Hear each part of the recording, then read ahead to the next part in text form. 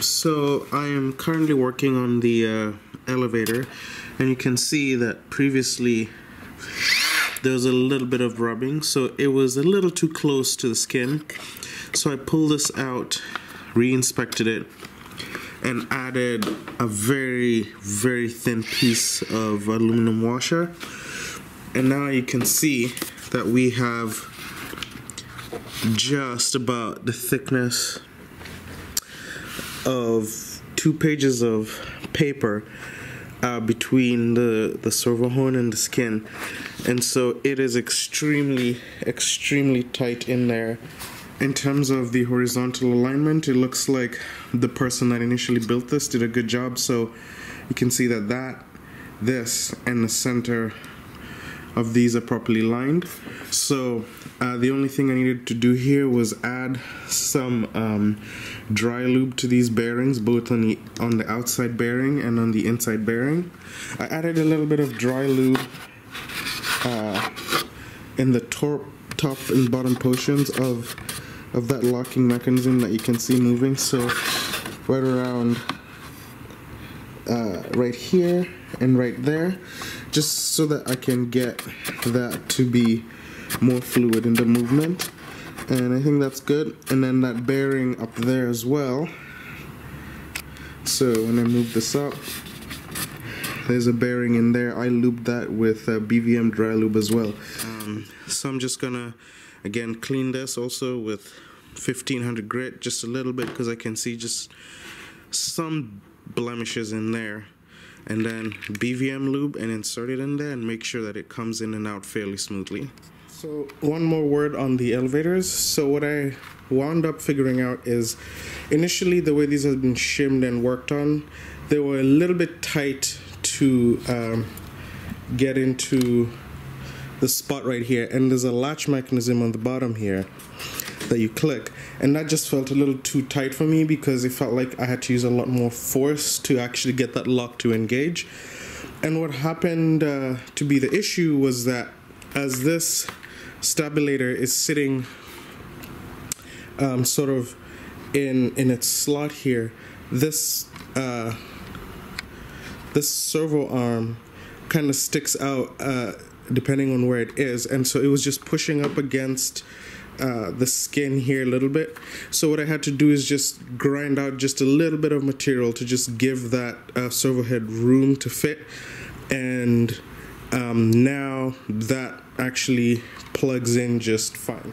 Okay, so now to install this, we stick this in the hole, we get to the end point, and then we have to engage the latch on the bottom, push that through, and then you hear that positive click, and that tells me that the latch mechanism has engaged and this is not going anywhere. And so when we look at the movement, it's perfect. There's no binding anywhere on there. Let's see if we can zoom into here.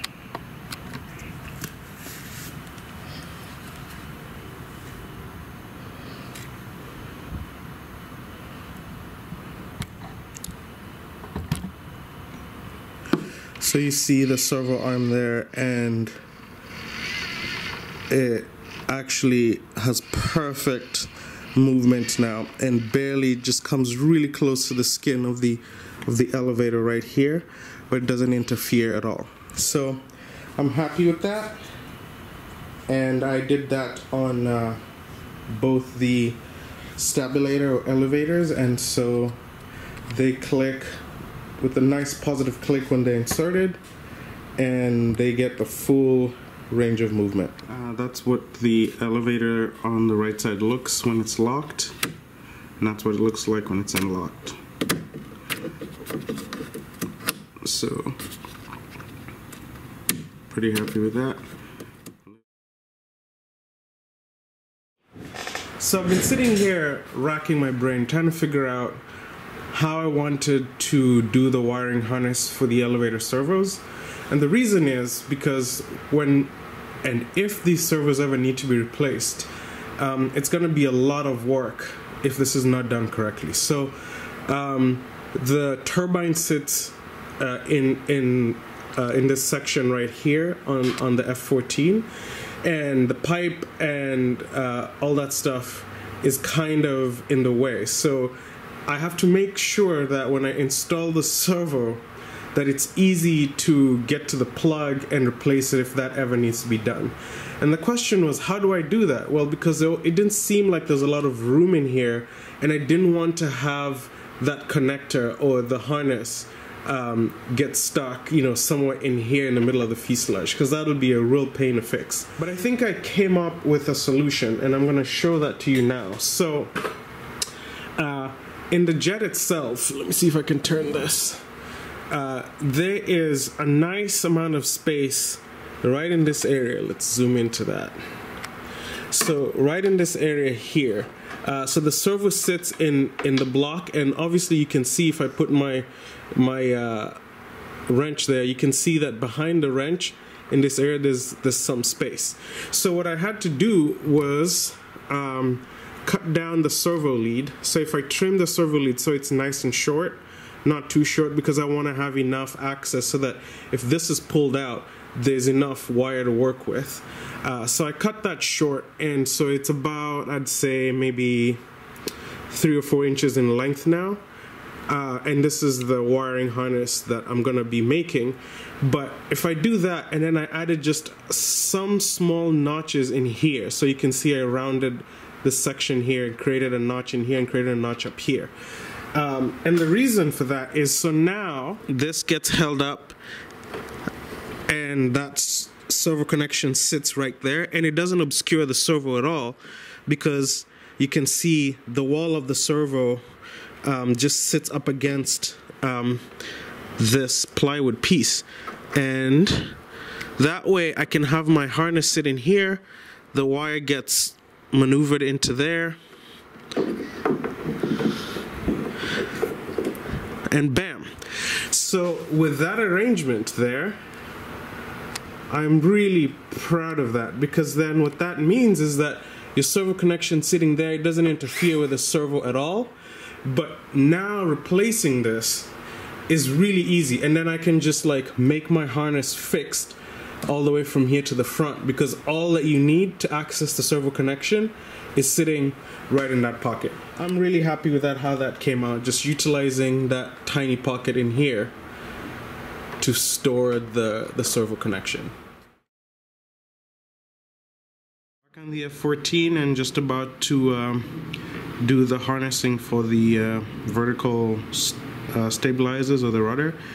And one of the first things to do is check that those 4 screws or bolts up there are tight, because this kit's been sitting for a while.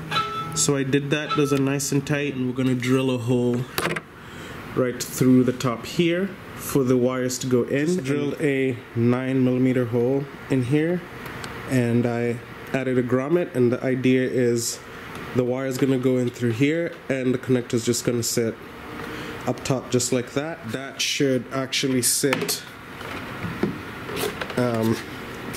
perfectly aligned with this hole and not interfere with the grommets in here. So this should just get plugged in like that, and this all will sit there just fine. So I have about 4 foot of wire here. This is the Powerbox Premium wire, and since this is going to be in the hot section back here, I'm going to encase that in the fiberglass sleeve that you see here.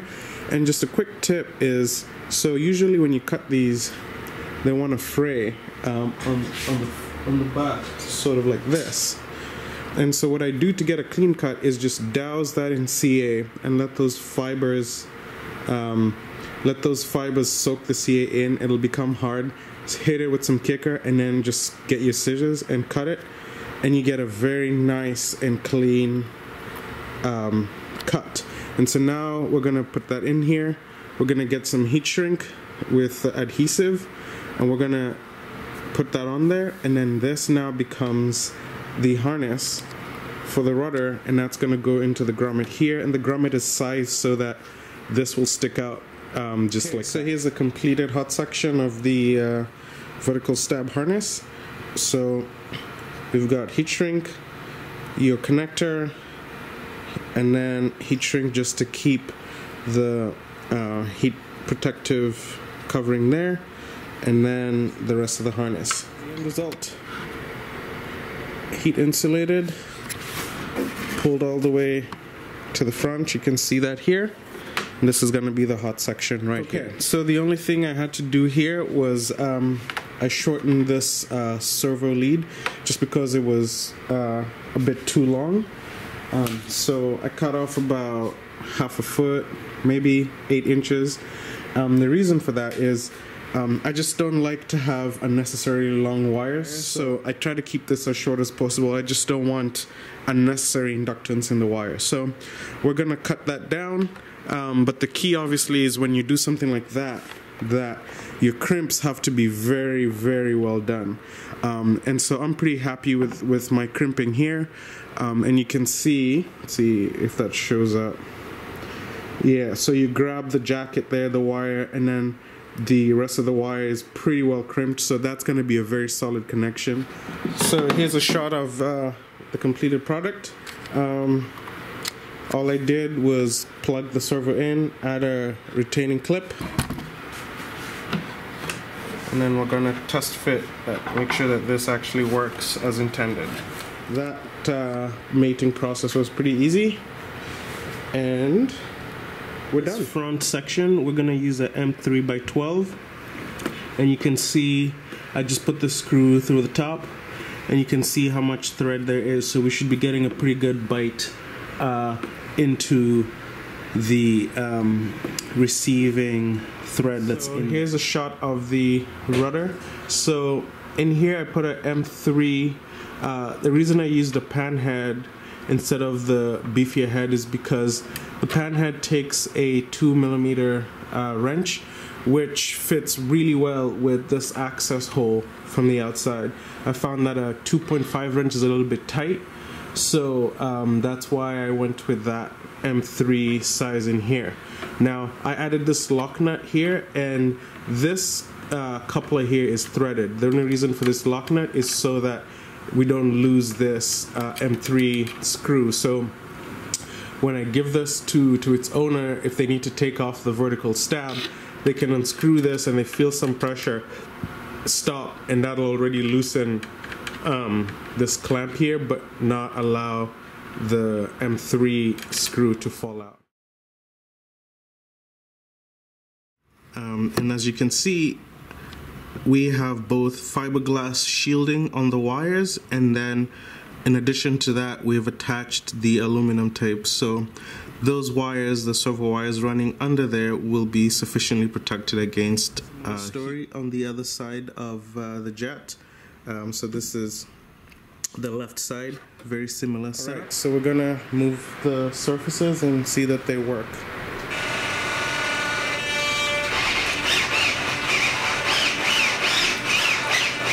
So the rudders seem to be good.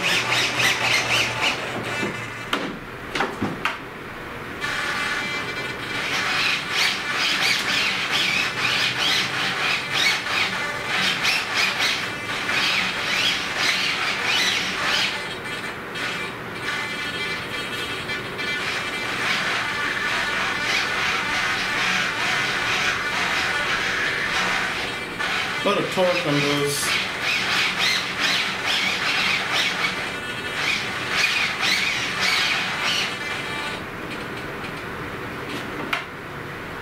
It's all good. Mention here is that you see this silver aluminum tape, and it's on both sides of the jet. And what that is I just pre-wired the wires for the afterburner in case the owner of this jet actually wants to put one, because getting back here, pulling out the pipes and pulling out the turbines is going to be a lot of work. So what I figured I'd do is, for something like the afterburner, which should be easy to add, I just put wires in there. So there's 4 wires in here, and the case that I used was a Unilight, which has a light and a boost. And so if the owner wants to add afterburner, all you need to do is pull out the nose cones, lift the pipe a little bit up, and then you have access to your wires. If you peel the tape, right in here, there's going to be your 4 wires, and you could just attach those to your afterburner and that wiring will be done. But just some of the things that I try to do to sort of make this easier for the person that it's going to go to.